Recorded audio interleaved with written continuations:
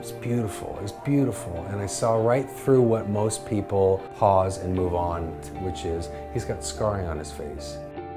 So I think people see that and they automatically assume that this is a fighter, gotta move on. The scratches on faces doesn't necessarily mean that it's not from dogfighting, but he also could have been the victim.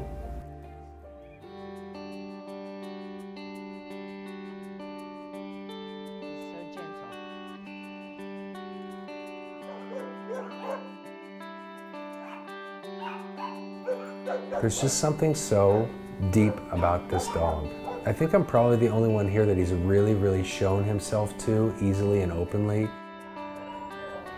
Oh, what a good kid.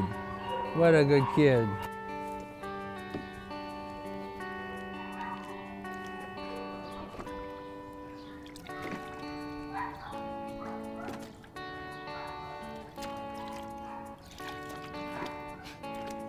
Oh, it's on now.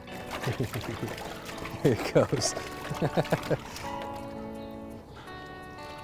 To a house with a pool, maybe, you know. You know, he's very special to me.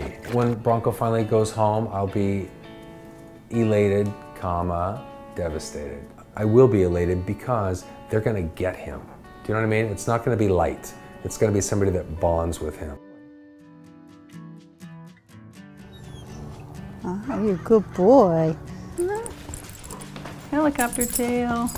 I love the helicopter tail. I did want to earn Bronco's trust, so I went back several times, and I started to go back every day that I could. So I would try to go 5 days in a row when they were open. But where the breakthrough came through, I was in one of the little visiting areas with him, and he kind of seemed like it didn't matter if I was there or not, but then suddenly he jumped up on the bench with me, and then he put his head in my lap, and that's when he really had me. And I just melted. That's not hard. Good boy.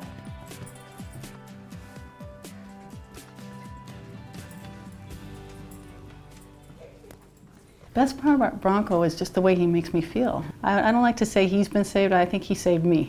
I love coming home to Bronco.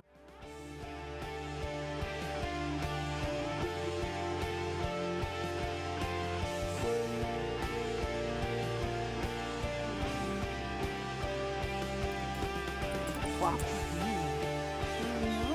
Hold on, buddy. Hold on. Wait for mommy. Wait for mommy. Not your brother, huh? He's just such a good boy.